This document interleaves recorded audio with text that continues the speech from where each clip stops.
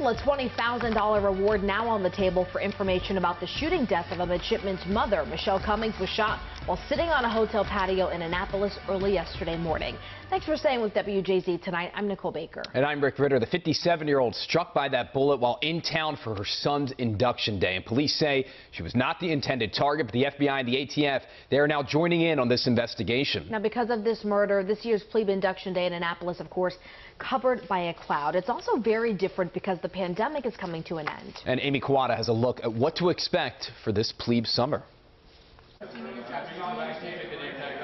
is the other hand not in position to touch it? Incoming plebes reporting for Induction Day.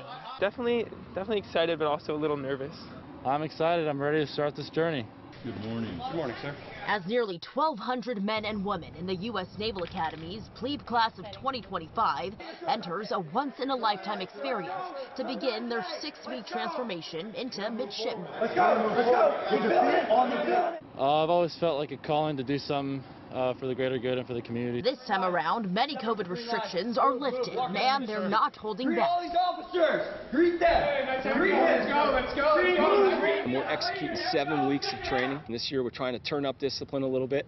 We're trying to turn up the intensity a little bit. Families were also able to send off their plebes on campus. I know this is where my child is supposed to be. It's I'm gonna miss him. And how are you feeling? Thoughts as a parent? It's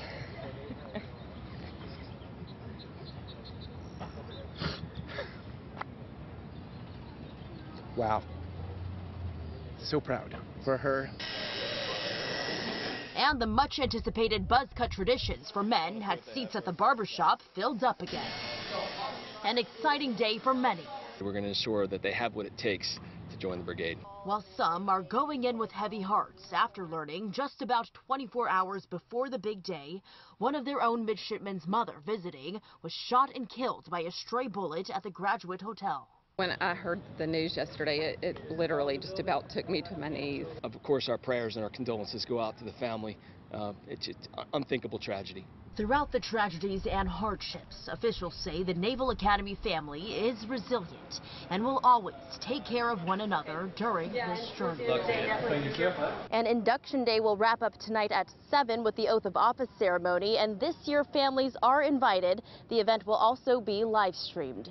Reporting from the Naval Academy in Annapolis, I'm Amy Kawada for WJZ.